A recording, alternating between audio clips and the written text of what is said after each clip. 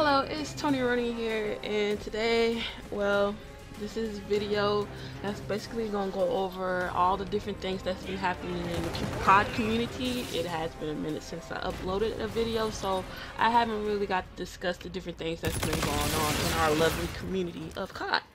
Now, as you guys all know, the great ban in January, was it January? I think it was the great ban of January, where Infinity Ward actually decided to ban a lot of its players because they glitched keys during the little Christmas holiday giveaway thing that they were giving us, where they were giving us free guns and keys and salvage and all that different stuff. Well, apparently there was a little glitch you could do to get extra keys, and you could use those keys to unlock all the things, you know, they had in the quartermaster. You could, and not the quartermaster, but the prototype lab, you can use your salvage or your keys and all that different stuff to just get everything. And that's what the people who glitched the keys, and they basically got everything that was all the guns, all the camos, just everything that they wanted. So Infinity Ward decided to ban these people, alright? And that's all they did. They banned them and they reset their salvage and their keys. Well, at that point, like that matters, they had gotten everything out of the game. The ban kind of was stupid. More people felt that these people should have had their everything that they had reset, because you keeping them from playing the game for 2 days is just retarded. Especially when you're trying to do this because you're pissed off that they glitched in these keys to unlock extra stuff, right?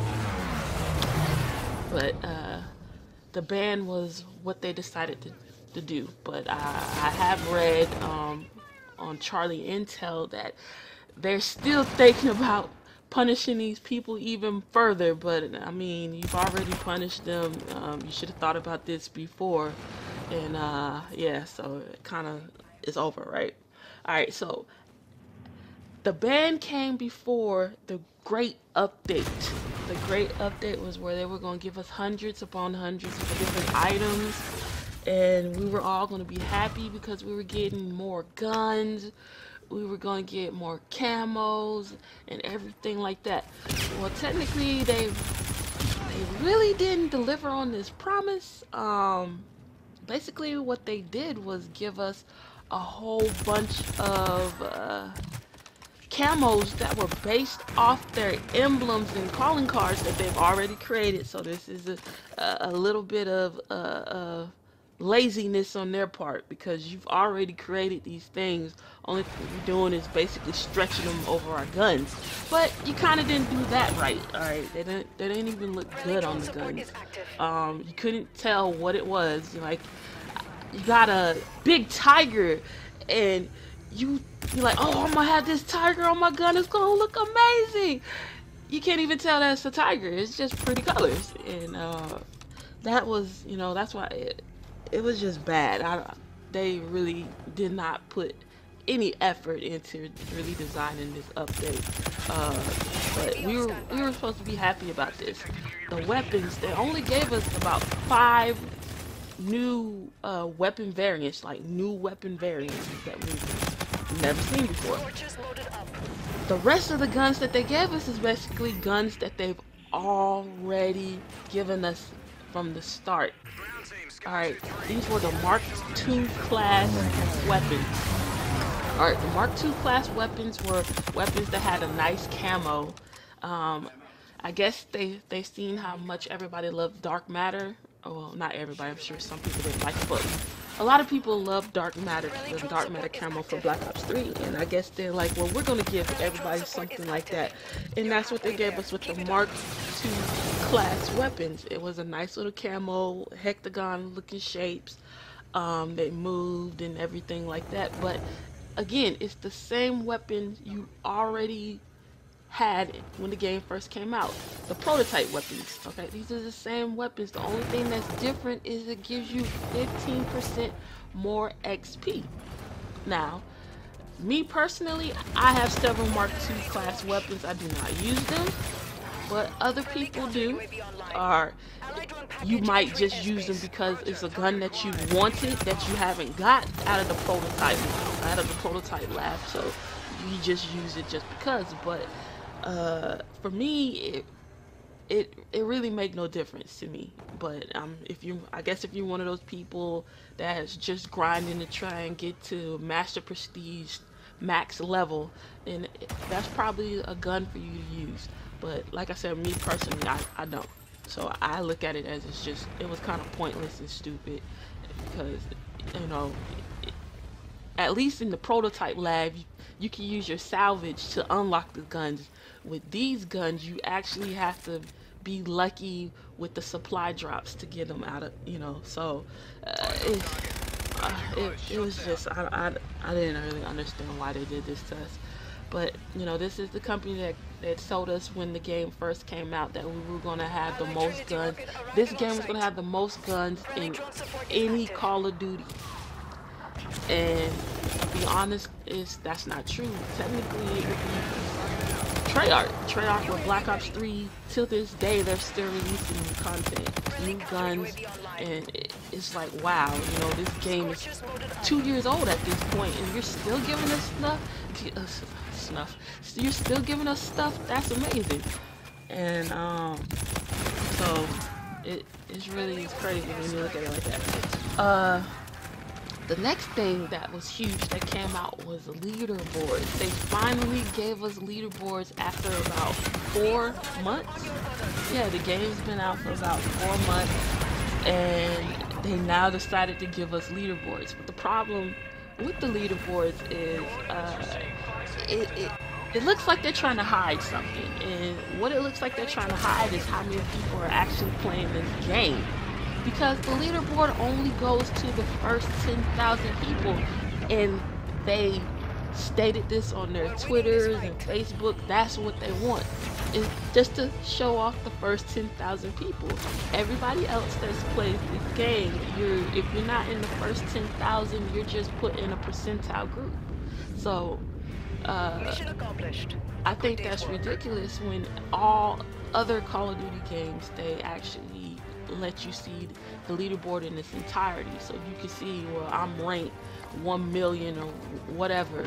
And that's why it's like they're trying to hide something. They're really trying to hide how many people play this game. And technically that's basically because, they're basically trying to say that I guess I want to look at it from a business perspective, okay? So from a business perspective, I read a few articles before the game came out when they released that trailer. The trailer got so much dislike that their shareholders were really looking at them like, what the heck's going on, And basically, shareholders are the people that give up money so that they can be able to make their game. They split the cash so that they can be able to do whatever it is that they need to do to make this wonderful game that they made. All right, so basically, the shareholders were told that the reason that there was so much dislike on that video was because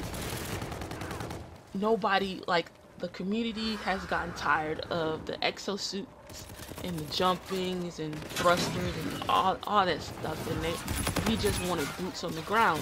But they said because they packaged the deal with MWR and everything, that people were still going to buy the game, and that people were going to still play the game, and that basically the shareholders didn't need to worry about their money being lost. Well, and despite all that, what they said isn't true. People still didn't want the game. People still didn't buy the game, even during the Christmas time where they hoped that the sales would go up and more people would start playing. A lot of people didn't buy the game even for Christmas. So them letting their shareholders know how many people are actually playing the game is kind of like a bad move on their behalf, because that means some people might need to lose their jobs at this point, because one, you lied to us, two, they're trying to make this excuse like they didn't have time to change this game, when technically they knew we didn't like the exosuit thing with Advanced Warfare. But you know, we knew that Treyarch was going to release a exosuit-based game because they technically really didn't have any time. When Advanced Warfare was released for them, they've already been working on their game for 2 years. But but Infinity Ward has been working on their game for 1 year. And so they did have time to kind of change the code a little bit. But, you know, I don't work there. I don't know who management was, or who told them that, just go ahead with it. They'll love it or whatever. I don't know. And technically, I think a lot of more people would probably love the game, even though it has the little jetpack movements and everything, if the game was made a lot better than it was, like there was a little bit more consistency in it than there actually is.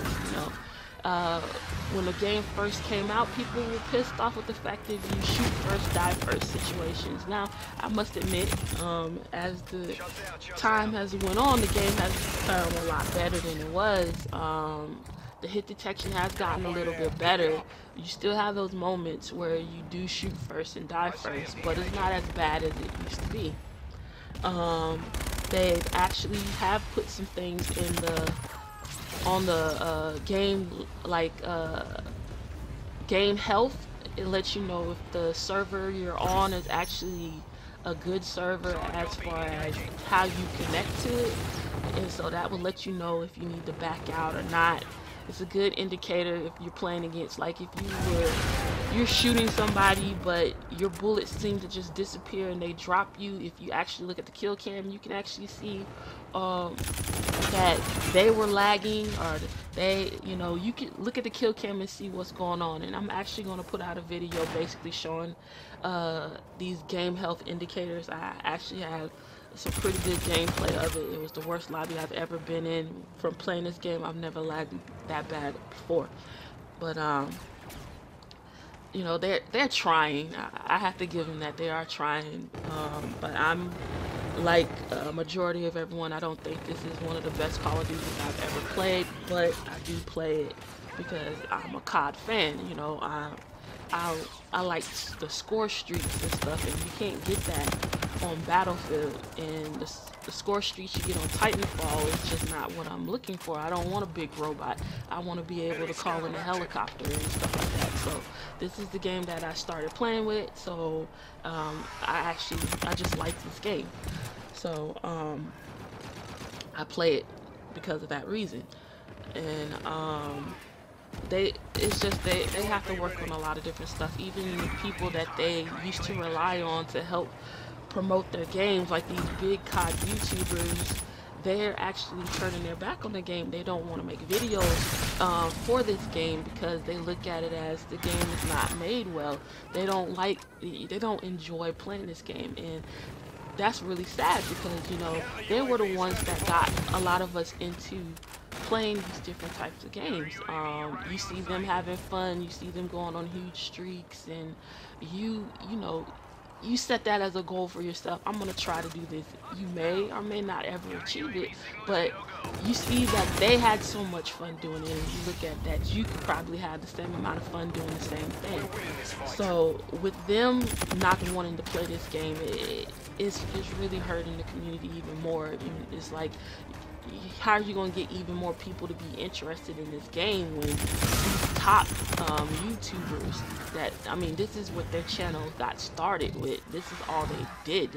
They only played Call of Duty, and they don't want to play your new game.